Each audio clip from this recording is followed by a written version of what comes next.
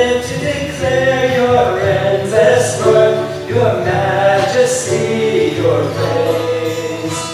We live to declare your endless worth, your majesty, your praise.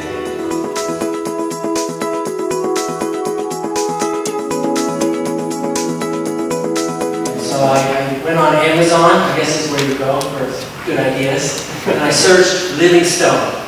And you know what came up? With pods. And they're living stones. They're actually desert succulents that grow in South Africa. So Pastor Steve might have handed them out to you at your Bible study group. So they're actually called living stones. They're living plants. So whoever has the best testimony based on my message